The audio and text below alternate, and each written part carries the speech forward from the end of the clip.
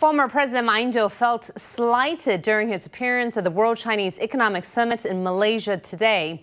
He later held a press conference in protest after finding that event organizers has changed his title to the former leader of Taiwan and had misstated the topic of his speech in the meeting program.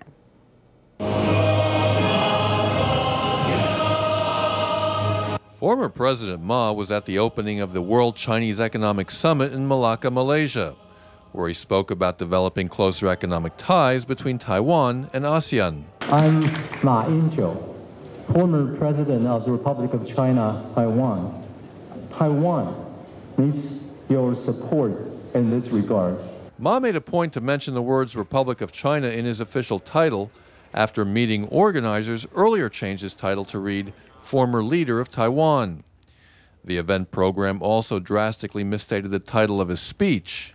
It was enough to convince Ma to call a press conference in protest. The former president from Indonesia is also here. Why is he called former president while I'm called a former leader?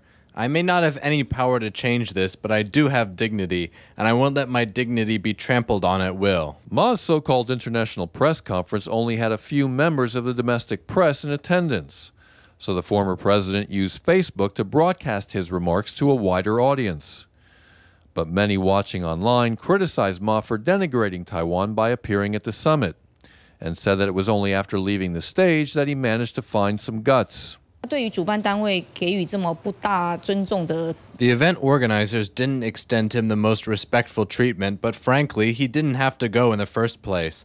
Former President Ma obviously needs to bask in the limelight, and so even when he was in such a humiliating position, he went and made himself his own name card. There seems to be little sympathy for Ma and the DPP, whose partisans believe that his disgraceful treatment at the summit in Malaysia was a circumstance of his own making.